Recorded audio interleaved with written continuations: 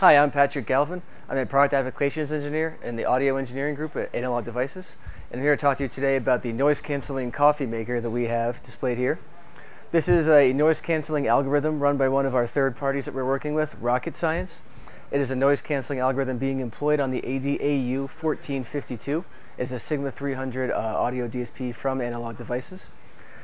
What we have here is we have a microphone and a vibration sensor attached to the coffee maker, as well as a speaker underneath the coffee maker that is playing back the noise-canceling signal.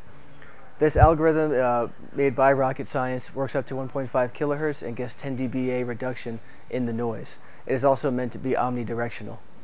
What we can do here is we can turn on the coffee maker brewing. It's just brewing water. And you can hear that noise. And we have a switch here to turn this either on or off.